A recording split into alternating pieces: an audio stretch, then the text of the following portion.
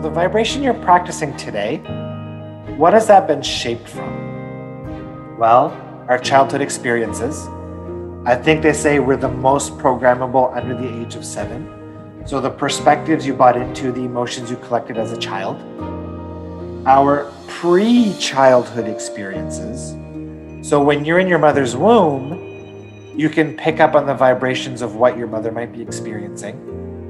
And then what I called post-childhood experiences. So all of reality and what it's led you to believe is true about yourself and about others and reality as a whole. So literally everything that you've experienced, everything that you've taken in from the vantage point of emotions, perspectives, beliefs, fears, from everything you've ever experienced is what's placed you where you are now from a vibrational vantage.